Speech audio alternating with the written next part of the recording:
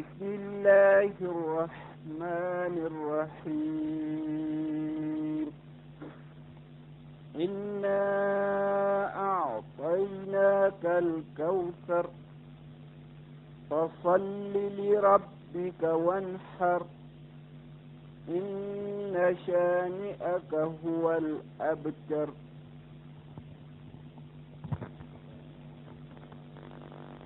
الحمد لله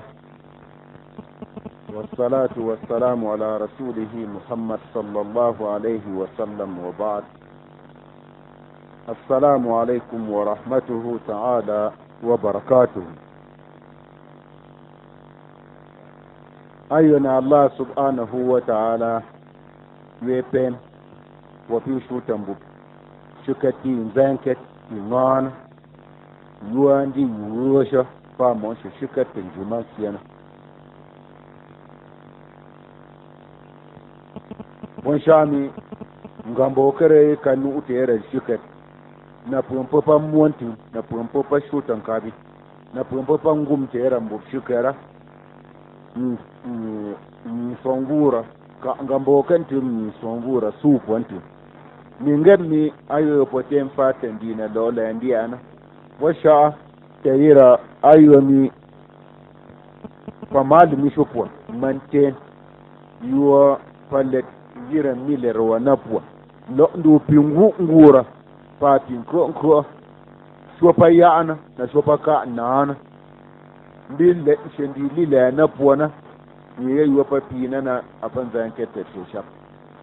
sopa ka nana ni yet akusha wab na penti ninga pake ke poki lufasha gongo ngara na pa baba na pana sopa jupu na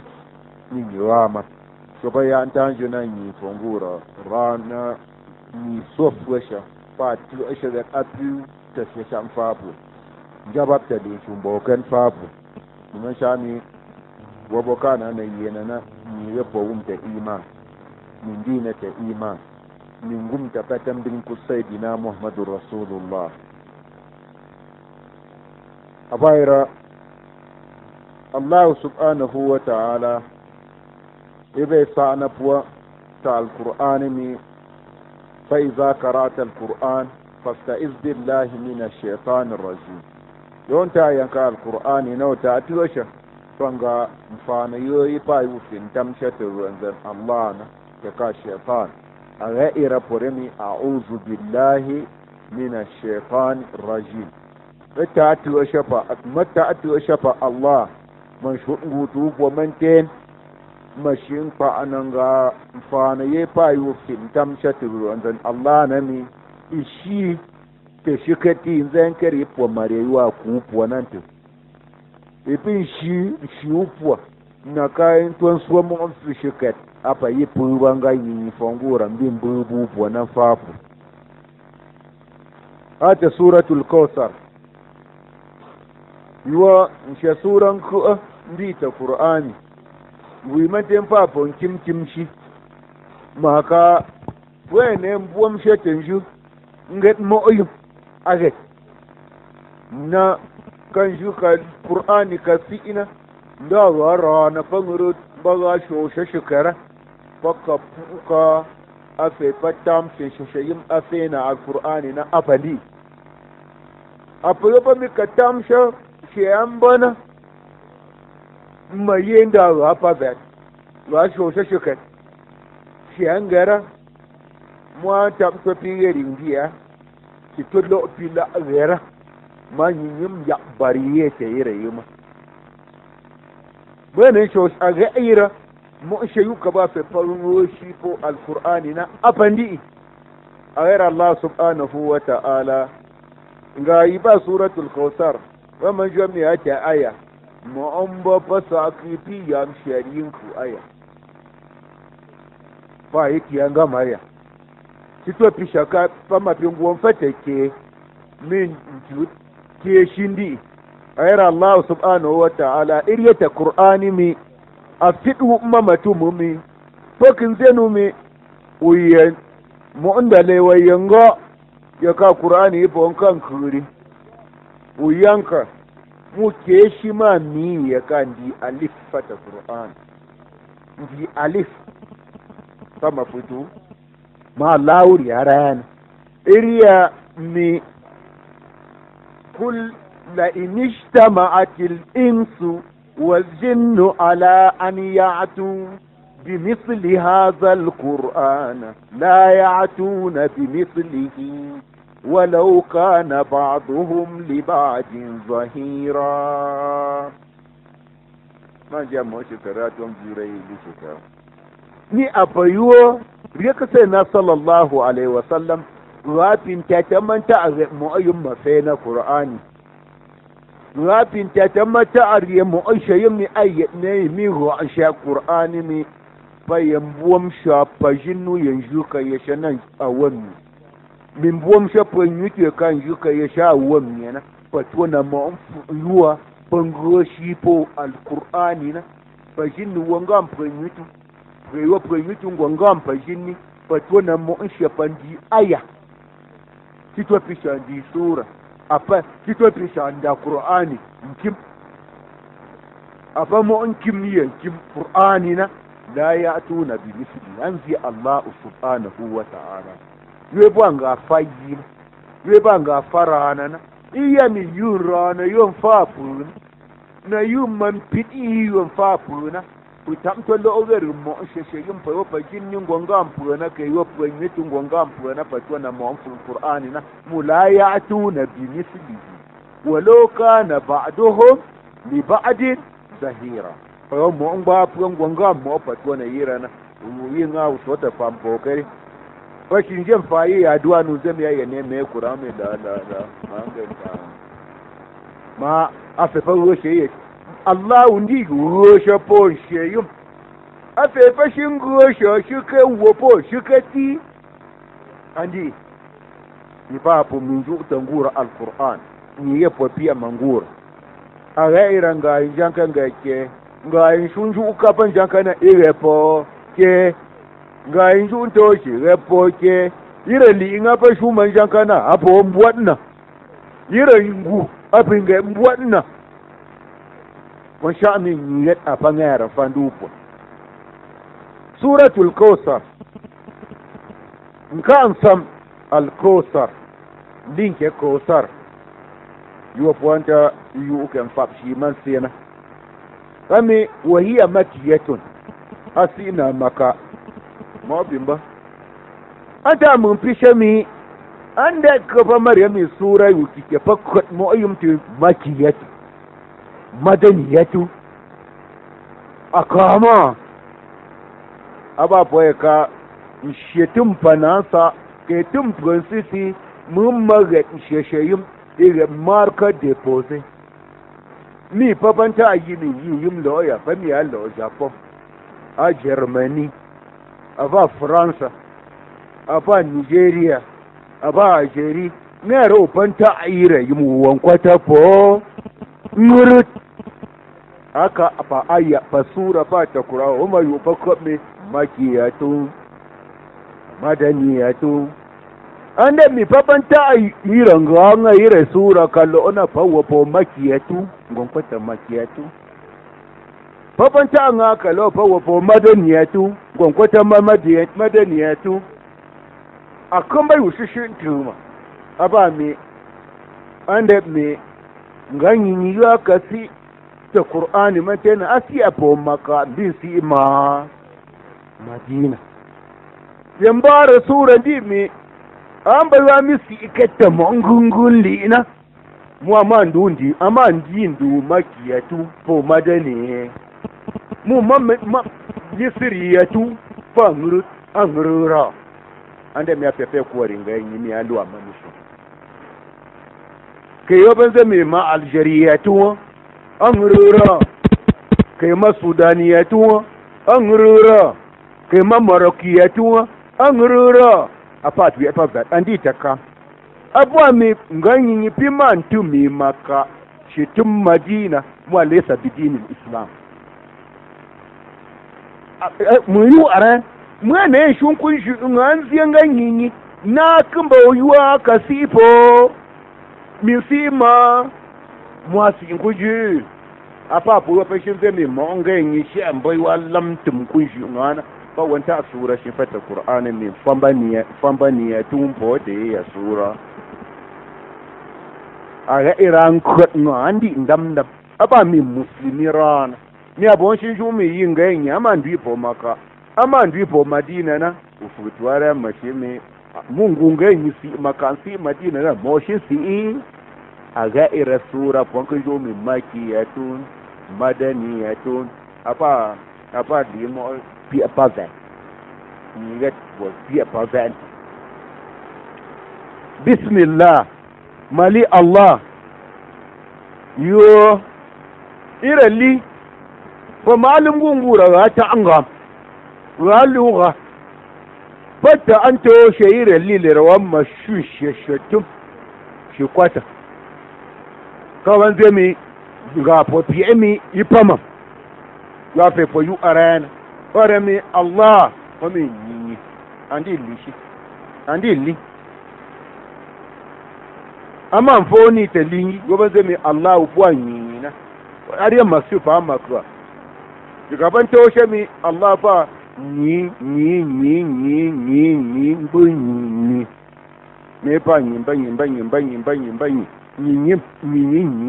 ni afona akamba banyi na mu poisu ibi poisu ande ni atindi ni banyi da man foni pama shu pamam da me ndi ni andi fon kwarina ma fangurari aran mi nganti qur'anin ziya maka a amintum man fi samai an yakhsifa bikumul arda fa idha hiya tamur am amintum man fi samai ay yursila alaykum hasiba man fi punten tum fandu mune puan kupura ande mili ne puan ika abondu ni kuput indi ni ade min to shindi shupa ande mi upanta awumuna ya pande panga to shi pandi orien fonu jo buna ngwaru shi la ngwaru pitwa lurom para mi allah apa sisi mo je mi wo buru tutu nyara mi upa ma pa yuluma mfate linyi na yo mfa mo sheyuka ba ma feni lishina apa po luma yuapo ayi yinkuna aga era pakin bien ke momi allah pua allah yuo sif asma'uhu wa sifatuhu shintonto shambal kai kangetna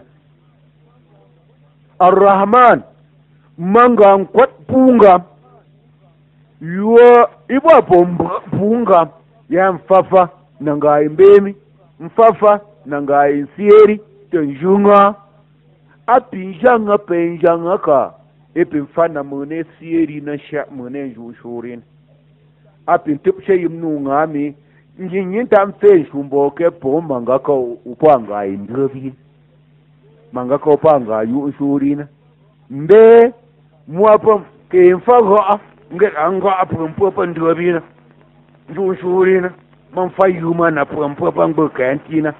musha munendi islami na fe di ira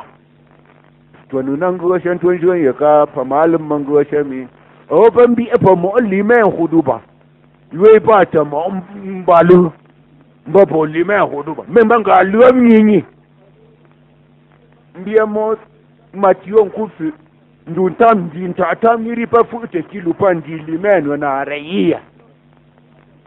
ande mation ga luam nyinyi kanyi fa ni pa ma da ande me apayonta ayoni yun kap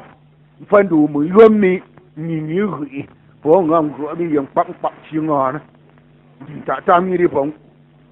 buru ingana pompu karawat panduni so iwa ma iwa karawat mbi karawat ma karawat sin so ita ma iwana mu vuwa ma janga islami kan tu shayi yum mu wapi pani mu ya pandu sayyidina muhammadur rasulullah we puanga tumtun tenami ika kunta magazine kap ta bang to isu bi mi mu ya pandu pasena abubakar min fun zakari kafanan fun zakari man fun ga ke ikafanan mu wante yindi ya ce me yin ta tup shi ton yin poten junga mi poten kap poten ra poten ko apa po agera ngantire mi inna allaha la yanzuru ila suwarikum ولا إلى أجسامكم ولكن ينظر إلى قلوبكم نين تأجون بوم برمشوت تفجون بوم واتوت نين ينجو متلمتو ين تأي متلمتو عندي بوم برمو وانشاء نيسو بطرواس وانتو نابا ngami abo pangwa swali ndunu kunga pemni me wanjum mangaka upeta mbin kut anabi Muhammad wa shiket ponk mui manji pa wa islami poa ye man bi yi ra po ma islami na I wannan kimati yon kunyi yon ka ra po anduni na islami nduni su ye man bi yi rapo mangaka u shut anabi man batan bin ku anabi huma pato ye purina I wannan jon ranka mina ta Kameruna a womba ranka pa muslimi ke a po bandi pa muslimi na ke ten human sie mu ya te yon pa ba Ar-Rahim ni panga shek nzan we nzan shek na ngu nzan moni pandu wapi mbeni tendina lieju ni supo maruya Allah subhanahu wa ta'ala eme inna peu ni dio ngati eli sikanza me peu ya ntupsha la na po pa pisua eme inna peu ya ntupsha la na po me mapanga swapui makan mpanzi eme peu mpanzi eme ma wa Maryam ma Musa bun tupsha winyi shu ma po shi ya masi reme peu أعطيناك بفنو كسيدنا محمد رسول الله الكوثر ننقوت نغمبوكت فبنتون بريا نيريان عاشقنا جمير جيمو إنا أدينا عندي فاكوما سبنباكم أو نيميريا نبي من مفنون لينك كوثر كان مفنون نقوت نغمبوكرا أبيمبا ووا tenjuma sie ya kai shana ntwa memba yo paria minyi punga mina ko sarna bata ruwantu minyi mungurura aya mandi ta ruwantu mina shimbo ta rufa wawli ya Allah ina shimbo papa mashayihu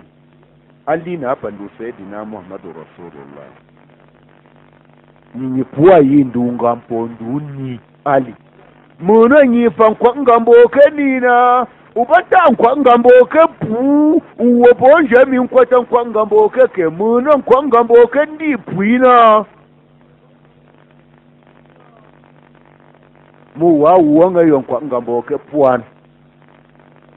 kwata nkwa ngamboke ni yepo wonje mi nkwata nkwa ngamboke renyi fongura fani ya Allah subhanahu wa ta'ala mi mu mafan kwa ngamboke nuna ka nabi Muhammad sallallahu alaihi wa sallam salli li rabbika wanhar mashi kan fangamboke do pa mafangamboke nu ata ufayo ande upinju uyu mngami papa fan kwa ngamboke na nabi peri po mi gadi na japa yu prayu njap yu no pra no njap ndam pu bin pin njap yu pa mbe iri mi ande mi pakan fa ayo pofa nda sheke fa ayo pa pofa sheke kan mon fa ayo na pe rapi vina mi po kuna andi poka uma pieli moi gembum o fusum pulo America pa ma French pa kumote de nga awon kum tutu pa yu pa mansie pa yu ni wa fa ayo kapa ba yi ba po na ka juna mu ya kan fa yu nda po ke fa ayo pa ka tunwa baba tunwa nana ngwari panjo mi ma mon po ma sitendu panjo mi ti ma yuma panjo mi ma ya nu te shi won juri panjo mi ma nu ta da shuket panjo mi ma shuta rumbuket panjo mi ngori mafura suni magenta mami bwa fa yo yu fa ayo bondo mi miasi papa miasi mama wa ama yam te pa mi ya panjo miasi no patam zinga wene fa yo mu shire miasi mu ya miasi she fa yo mu manji mu miasi ndi aga era nyinyi pa fankwa ngambo ke na biri po mi ifa fo fa ni tup shaton yire yifa ngambo ke po na fa solli mu bi fankwa ngambo fa solli dunta opotu li rabbika mashi nyinyi titashu to mashi nyinyi titashu ma mwene to motu mashi ngata kwanta nabi na to li rabbika bon la li dada binta nabi wala lidal bi rifa'a mwene enta umotu po pa yiga yanto to ma pa yina so pa limena e chika to de yin ma shi pa yini po pa to na itiani mu andi li rabbika aya Allah rami fasalli li to wongu shay yin to li po ma shi rabbika yin titasu la li riya ma to po ma shi to injubsha wala li sum'a wala lil ujub ma to'opo prop ma piman to'opo yu ma ban bisa an to'o to fa mi yaki amma fa yi ta ma so fariya ki ami ku fayuan ki ami ta'u fa pen ki ami ta'u o yu pondu li rabbika mashin ni titashu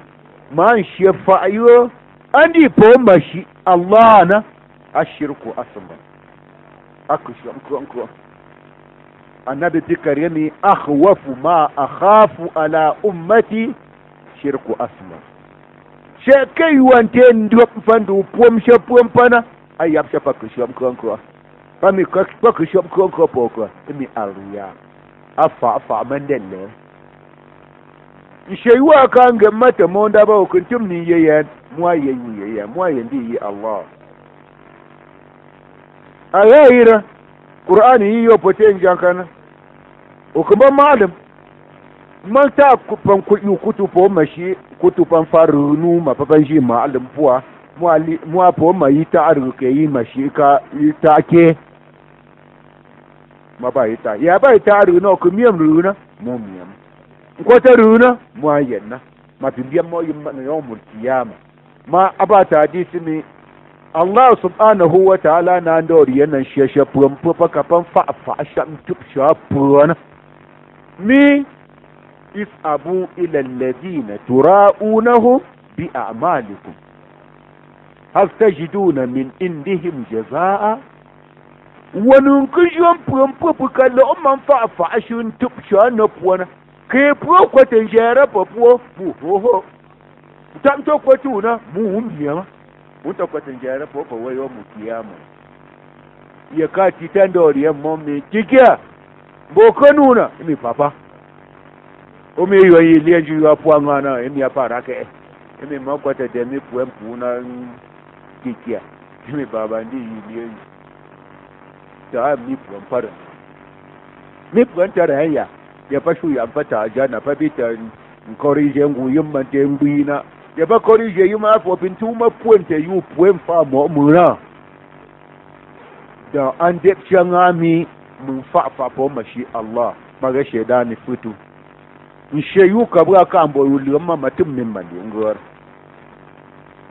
uyanga yuta ayo mapia yeseli ayamba selile yi abo selile shushi kuma shushu puna mwa po mashi nduwa wa mu ke pa yimi selile pa puna cellulaire que je me reprends calculatrice mun kashin kallori uponga tayo unta apu wanta apo min shepu mpapanta tayo mafayi mimune jitayo ma bofu itwanga tayo mtamoywa kama do islami pwa indwamsha aga ira luqni saraka alisi aga ira daraja sha saraka shaka saraka lingoro bomba lelerowa na mapu na pa kokoti tun pa ujere jimi paka bomba lele na mu rekele im bomba ndusi shapumpo pa zierana Allah subhanahu wa ta'ala min bara fa'na ta tibshami ufa ayyatan kwanga mbokar Allah ufanuna wan ha yin sab jeloba bin tsuriyo ana me fayo ba me wanto atu ubanta tibshan gambo ke yi ruwabta batotu sifan shara totu mu ufa ayyata wani fanuna wabi ma me telenji tunda yana usabiyo ma tibshan gambo ke kandi balenji tunda ya ni ba mo gambo ke nu ujo ubanta ngubu mi re yanta gena uyo mo kanda utuna nusiya fa ayone matuna umi Allah ne yi wan tun mali suna aba ko mashi fa ayota so ku fa mu wayu tuna beke ande ko yake tanduwa mu yayu tuna fa ayo bai wo peket go po pri fa ke shuntu aba ba fu ya ka ni tibsha fa a tibsha fa yana ni fangwar yana nabi Muhammad sallallahu alaihi wasallam ni masammaka ne yanzu na nabi min ziyanan shangayin bari na man shamu ne fara nabi na yuka buya ka yi a duni na ta yi wasu matun hafokai ayo ba mi kabi ma an sa amina ta mo ngbe na mu panta ma an sa mu ta mo ngbe mi kabi buruni ta mo ngbe na mu panta buruni ta mo ngbe mi kabi yuri ta mo ngbe na mu panta yuru ta mo ngbe so nga matu mo ka makata fe na mu wa fe ni nga shi wa ka kuma ngari na garuna ara ba fu ya ka ponta yu mata sharha yu pota mi yu ponti ngana ya ka kupenga ambonduwa nabi na shi kai yura na shi kare banziya ubi man ju yukin da mu ku ma ba mu an zai yumnu fu yo man ju ni na mwene ngunu montu ila mi ku manku me bari ame mbamubwa utelo yoyu mompo ya chopo kushinda mkru amfari yenyinu magazin ve bobo mona benze mbora uta pora ushinda mkru magazin fopu yi ushinku mari yenyinu no ko ta bari yenyinu nu walo la go shibe walo la ko shirenkawa ko shanjinu ne mi ve yo lina ve kabo lina mina pura yo bindi na te pura kuma jo mun kan ve la mo po ngan kwan si wa menten dina ni yengunguma mo mo no pan jo ni mangbubo ba ban shi to popo ba me kike yo po kaka kike yo ve obi ka ibi kan lami ndamiwo ai here obo wore mo le be ka kike yo ve mo po mo ubi kare tamto mi apa yo mbena nganye ya mo wa mfate mlampa nge nikigere mi kumve nganye tempo ari nyinyi nuno yiwa mkwatina kuwi Allah subhanahu wa ta'ala riyata surati al-infidar mi allazi khalaqaka fasawaka fa'adalak fi ayyi suratin ma sha'a rakabak abu Allah mbawe kapuo mu na sunje nuna iku wipuo mu te sheshenfu shemune mfa komanda shi ne nyingine nyiru ni ga mayisha ponga sura ponga yesha ponga pangu maponga papam champante na masipa shanga mune inga demanda tambuo mina Allah kunyinyi tuwa mashikira ingurura mwange wina mburu mi gbuwa mi buna mune ga ire yuma ayonu ko tepo mungena aga upuni saka aga wisa aponi mi fayushishi ayera Allah uriyana nganti ngami inna pwandaira mishani aka ngayin sieru mu batenzie numi upwa aptarna ngayin sieru awi mba makini munen tekpu pasa ma kumshashi tun wa fe papin kumshin tuma pandi oye mato kumshi pakin gani pomi la'natullahi alaina shamune sieruna nja ana kupen fandu nu pa ta ambuwa mashuna maja mi pa yutun ngambo ke maja mi pa tunkeri mi moy wante shi pipanget angamina andi قال الإمام أحمد تريه مي حدثنا محمد بن الفضيل مي محمد بن الفضيل كابي صا لوبا مختار لوبا فل مي كيوبا أنس بن مالك انزيمي أنغفى رسول الله صلى الله عليه وسلم إغفاءة فرفع رأسه متبسما إما قال لهم وإما قالوا له لما دهكت mamuli ya kapi kwata maliendi ya kapi kwata anabi nga babo patentunde nyi ikundi nga liwa keri minjuam mbi tuititu miuwa kaya kari anabi na puwa apa kwa tunga kwa hadisi kaya kari pa muslimi na anabi mi ungokuwa fakala rasulullahi sallallahu alayhi wasallam nganti riyami إنه أنزلت علي آنفا سورة بس إنما نمو سورة تمفئي مالية يعني ما تهما إبارينا فقرأ بسم الله الرحمن الرحيم إنا أعطيناك الكوثر حتى ختمها إيانك ناديناك الكوثر نقوم يمنتين نيا سورة يفسي إنما مينا فقال إباري إريمي al tadruna mal kosar fuyi kosar yiwa batin zai na da naka kosar nan ban bi shafara yiwa qur'ani si mashi ba min bi shafo fara mi kosar po ko wa Allah yan aparana puat bakin zai po mi Allah wa rasuluhu alam Allah po ngasheshe shimi piante pa wentete mi ko sarpan kwankap aban kwanna an kwapo akan gwantum to ramju akan bonger do apai mo te shan fu na fu pa mariya nyinyiriya mi ma wata rana sho min zuwa ya pongo pije bomi tu wawi Allah uri to sheyira yuwa iriye na poma annabi we panga sheshe na iriya mi mune sheshi ne rashi kare kariyan to shi poma mayu wata gasara mayu uka fari sheyim ta qur'ani na ngwe inga yushi fi uka nabi to shan ya yura yopi rana nga ya yuwa angat manziya atumduni uriyu atumduni abalina keyo manziya numi keyo nziya na mami shakao yuna kaburu ina yana qur'ani ka wunduni ya nduni ayu aya mune kariya na yin tuka ta shura man bemsi anna man fa dimension différent be poka yu uka annabi ka yu una tabi man pa yu ta bongara mundi mun mariu ta yu shetani mo yu ya nabi babari yangana ngantire mi ga mu bufan fonna Allah ga yuziyana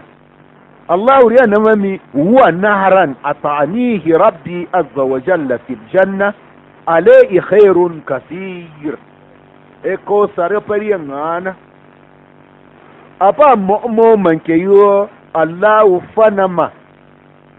mi apa nama ta aljanna ngambo kat patera mo manke rani tituna nera mo manke ba pangara nu pokari taridu alayhi ummati yawmul qiyam puamsha puampa nando ket inwai renke na yawmul qiyama aniyatuhu adad al kawakib ndun si sha pakbi ba ndun si sha pomun kutapu ye ka pon ke pon pata panke inwana panze ndu si sha pon po mun ku ti po mi apon jam ke nguret pak noyum mbe kan ndu si sha po mura mun tu tere mi yu makum tam ke tu mi ke ante tum mu yu makka ante tum do pata ko ni puna makum na ta pangu po ren yana yu nan ganga man to nga to ponga ta man tum ji wallah wan sha'ni yi rupo po tum tan tam panta pa panke ngara na malap ma umma nabi manten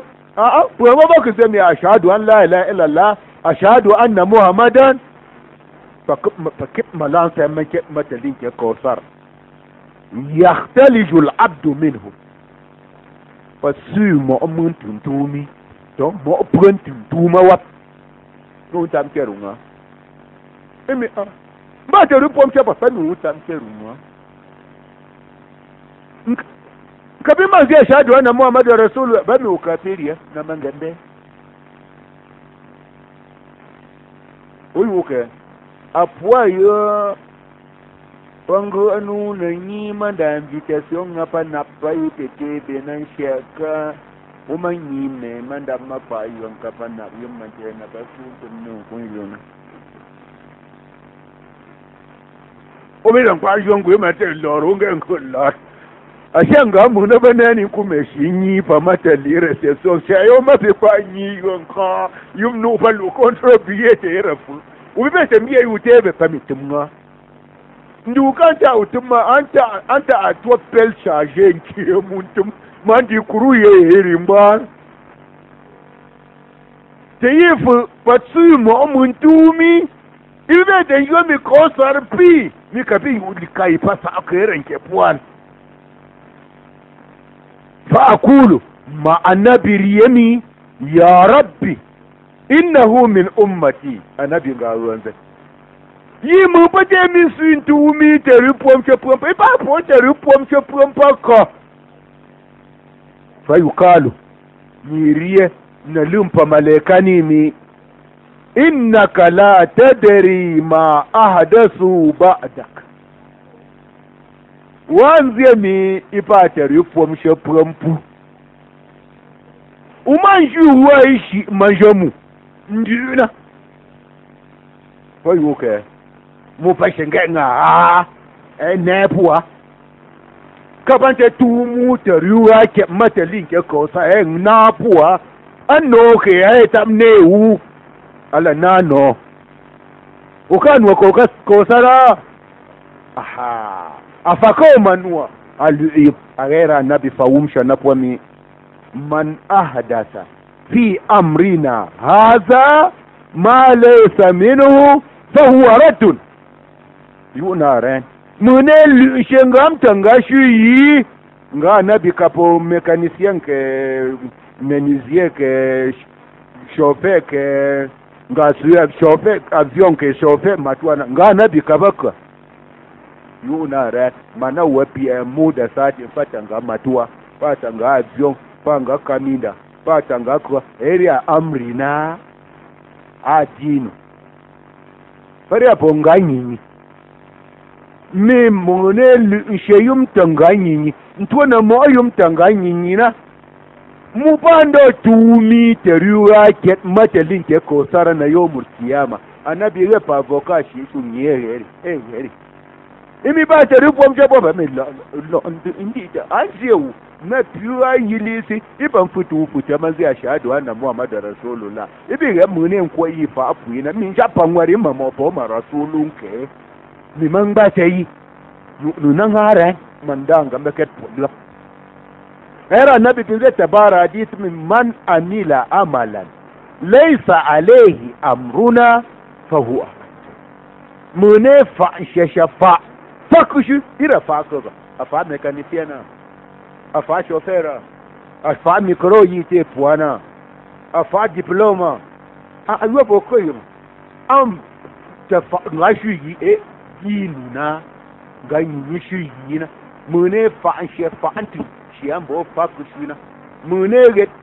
yam sheli fa antu shi amir yanyina mune yam shefu fa antu shi ami fanyinyira funa mune fanku kapakanga ire fa Chiami tupchenyin kuira fana. Mune fandumi. Chiami fanyinyira ndumina. Fa wu araddu. Mupanta puta. Yu are. Awan tuang puta mo to tumangkin to oka kuuna shi to oka Allahu kariyana mu patam to sai. Pare boban to tunzeya. Abo matwate to uyammashin zai ndamga miyin damga mpuwa mu moto to ba ngura. Yo manta mu ya kitim damga. Yikon kwata kwata.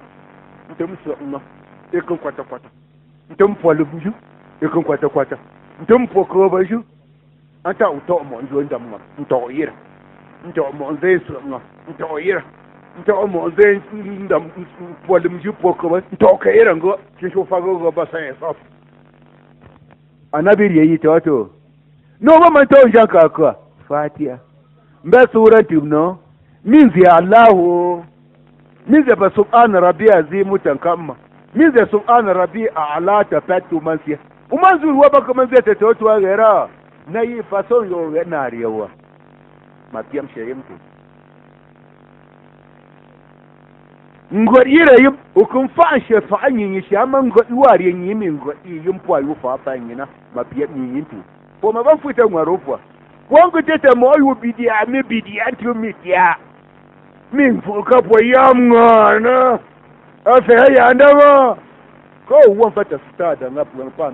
kam sina ama ya ndam. Puyente ta komi yam na shamba wa Allah usana mu wa kampon ko. Matam to wan. Maka popia mpo tangwadium. Allah usami upato sheli utim po yu panto. Pare yu pento. Yunto yi. Abaywa ushim dia pulaye yu mil poulet pantuma. Kepa million poulet pa te ira poulaye na. Ntum yu sheli shambo yu panto na mu sheli. Nan shipi wa wat umfasher. Ja timbuntongo. Na shamba ngodwa Allah ukariyana ko fa'ana. An gongo yo fa sheshafa. Wo pe piyam fu fata toto. Yi piyam ba yutuna. Andi njam ke njam manzi. Mi bimbu shan njam manzi. Ba kuwa fa pu manga kan njam manga pu shan njam manzi na. Wa min fata shin. Inde subhanallah. O kun jam mondu mi wa man jabi ni nan inji. Ushin gonko ko pa fayran dominu shami fanyi mu subhanallahi wa bihamdihi naka ushin ko ndomi afama munu shami pa tun wo min drop ni apawa mashi nan apashi ga ndomi nan ngamera min ko fu shi wa pare o ga na kan ja ngata yi fu ngamera shami ya allahuna mun tamto ma pa matu mun po mi yo ya subhanallah afa mu subhanallah ya ndaba alanja dam Mbun jandam da kan tam jena. Subhanallah, fare o tete toto. Mate takbira tiram u yanka po Fatiha. Ayo mate no mi subhanallah. Aba ni shi ga yin gura. O to mun te pota tilmi. Ole da pandi Fatiha, ma ta fadi Allahu akbar. Njanka. Subhanallah. Ban kawami ta roku ta tena titu njan kan kawami ta linga ba mata njan kan di Fatiha na mu ta wato moyum shuma tu Fatiha na pafu na li Fatiha balo fuka al iwan an shu Fatiha matu moyum mashi tu Fatiha mu ta yi fu subhanallahi ya andam dam na sai ma je ayon yin kumin ba shi wunju una dinan ju mu abayo bungon jo mo la puasha uta tere mintu to o shepoto kinda shura kan shashe dimension tere panga akere pam poto na itwa shasha jami ya li lambalona ayen tuwa pa international ndambalon tumpare kone tabi lapka apipi nda pajinu ke pruana aya kaberi mi pa officiel ezire mbalo mi apa pemba ma ga sha shaire yim di ape pa nga pa ma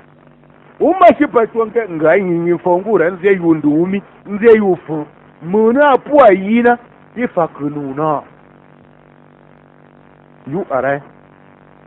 ya yi wan kamin zuuna mi la ilaha illallah subhanallah ayya andama a tuwana mo yum ga ashin ja andama ndumi wa ya buna fuwa ashin ja mbata ngari wa she mbata wuna shi biya ni fa wahadahu indi wahadahu wiyi shi potan do pomi ipo wiyi shi ta pomi mba wiyi shi ta ndinga shi mba wiyi shi ta mbata shi mba wiyi shi ta shoshangu wi intan fa shi po wa mbiya mundu ka unpa shi ni pa ku shoba po konze mi mo nyina mbiya nyina mo nyina dinangumsha shewa wani fatanga yin mashin ta shosha wuna opi ja nwaru manu aw mun yi tentun do ko ban classe shuna elo zamina yo yin ja ko she yin ja yin she fa yin mu ya mwari poko aha uyo ngayo uyo muno wa deranje wa shosha na Allah subhanahu no piyimi الله ريمي ولا يهيدون بشيء من علمه إلا بما شاء ما يوي فابنا من بيتيمو يوا من بيرينون رفان فمي يوي فابا تنجونا فابا يكا ما سيمبوتا أوسيا جندا بابشينا منك ndo tete tap ke shurni tap am fu yi pa maleka papa jinnu papa yi tu te no se te yi fongo yi tap ke yo ko to se yang ande mi mu yet nai ko sha Allah anka Allah subhanahu wa